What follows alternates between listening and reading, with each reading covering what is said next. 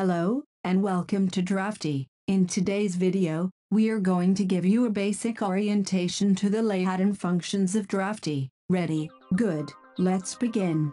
What you see here is a blank Drafty file. We have a border, title block, center line, and plaster line. Over here you see our layer controls, architecture, scenery, position, dimensions, units, and border. By clicking the buttons, I can navigate through the different layers. Likewise, I can press the 1, 2, 3, 4, 5, and 6 keys. Holding down Shift and clicking on a layer will make the layer invisible. Shift clicking again will restore it.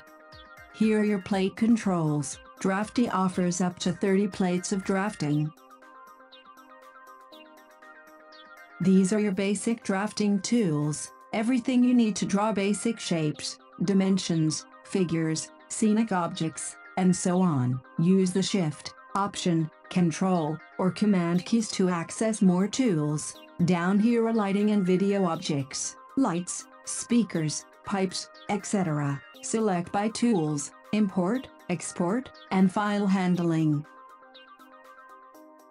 Just below the main drafting space you will find all the tools that you need to move and organize your various objects in the drawing.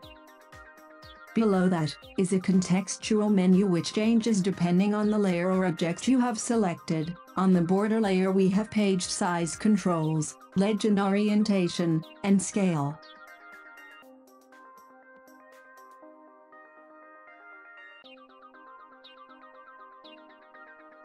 Various title block styles to choose from, or select hidden, in case you don't want to see it.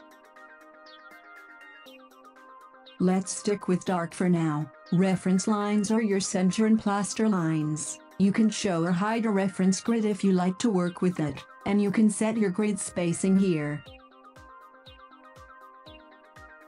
We offer imperial and metric measurements and various language options. In defaults we can set the information that gets placed on the title block, change your subscription, unsubscribe, set language preferences, and so on. You can also access that by clicking your username in the upper right hand corner. If I change this to sound or projections, the typical unit is going to change from a light to a text field. Happy drafting!